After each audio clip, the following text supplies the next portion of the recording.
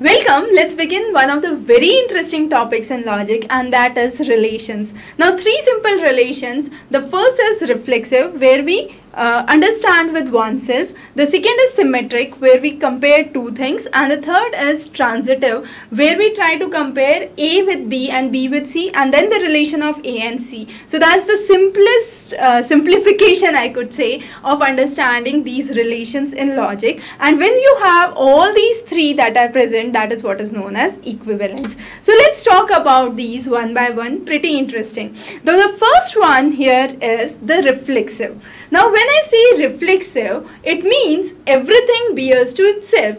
Understand it in a simple fashion that you are looking into a mirror. Now if I look into the mirror, I am of the same size as itself. So as myself, I can say that ways, and that's what is reflexive. So if I take a stone, that means that a stone is of the same shape as itself, and that is where we understand reflexive, where I say everything bears to itself, which is a simple way to understand reflexive. The next is irreflexive. Irreflexive means nothing bears to itself. What does that mean? Nothing can be taller than itself, nothing can be smaller than itself. So what I am trying to do here is, I am trying to put out examples to help you understand that nothing bears to itself is an irreflexive logic that we are talking about, an irreflexive relation.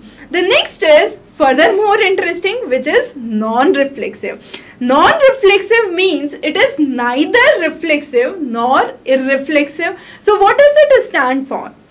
Simply said, I cannot infer that somebody loves oneself or somebody does not love oneself. So that is an example of non-reflexive relation that we are talking about. So it's neither reflexive nor irreflexive. So that's about reflexivity. The next is further interesting. It is symmetricity. So let's say I have a ball and I have another ball that's there. Now I try to relate this ball. I say this ball is smaller to this ball, or this ball is equal to this ball. Both are balls. So what I'm trying to bring about here is a symmetricity in relation. So what is a symmetric relation? I and my sibling is there. So I am his sibling and he is my sibling. In that case, what happens? This is a symmetric relation. But let's say I am here and my father is here. So he is my father, but I cannot be the father. So what happens? This is a non-symmetric relation. So simply put, symmetric relation means if X, be it anything, is related to Y, then Y is related to R, X with the same relation R as X was to Y. Similarly, Y is to X, which is symmetric. However, when I say asymmetric, what does it mean? Asymmetric means X is related to Y in certain fashion, but that does not mean that Y is related to X in the same fashion. So that was an example where we said, if my father is here, I cannot be the father. So if he is my father, I cannot be the father. The opposite relation, the cross relation is not correct. And that is what is asymmetrical. The next is non-symmetric. Now what does non-symmetric means? Non-symmetric means it's neither symmetric nor asymmetric. Similarly to a non-reflexive, as we have already discussed. So let's say if I respect my teacher, that does not mean that the teacher would respect me. So what I am trying to draw here is a non-symmetric relation, and a non-symmetric relation is neither symmetric nor asymmetric. So that was what was symmetric relation. The third relation is what is transitive relation. Transitive relation means if A is smaller than B, B is smaller than C, then I can say A is smaller than C. Simply put, so I have A less than B, B less than C, so I can say A is less than C, and that is what is transitive.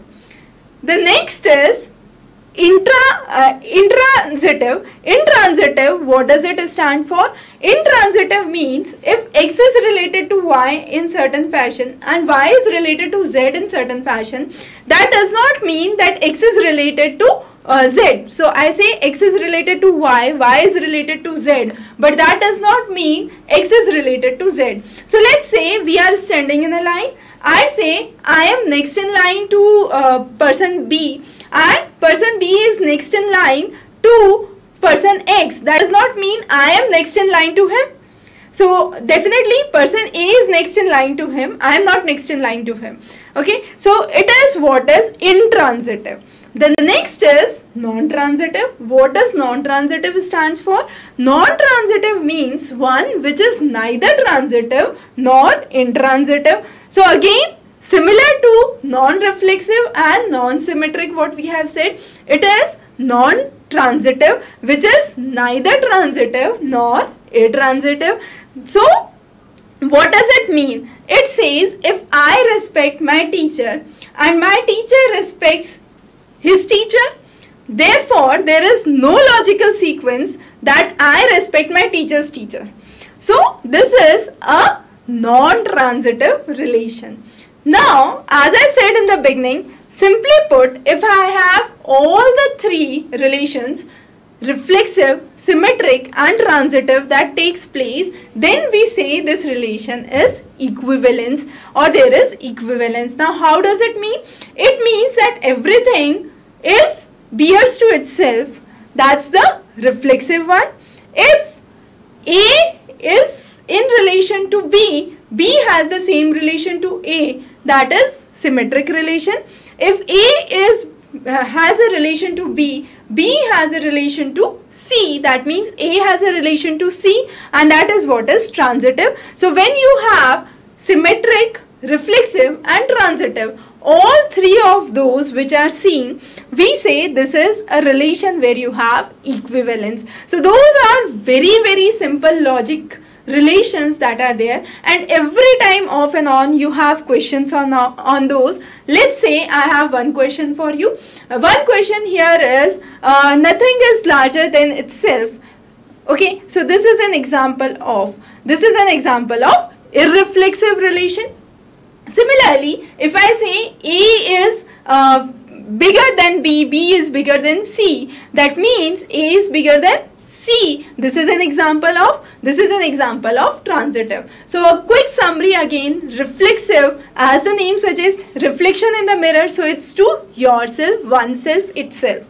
However, when I talk about symmetric, there are two things that are present, and when you have transitive, you have three things. You find out the relation between first and the second, second and the third, that's given, and you try to find a relation between first and the third, that is transitive. And when all of these stand true, then you have equivalence that is seen. So that was the very fundamental in logics. We would be talking about many interesting lectures. Stay subscribed. Have a wonderful day ahead.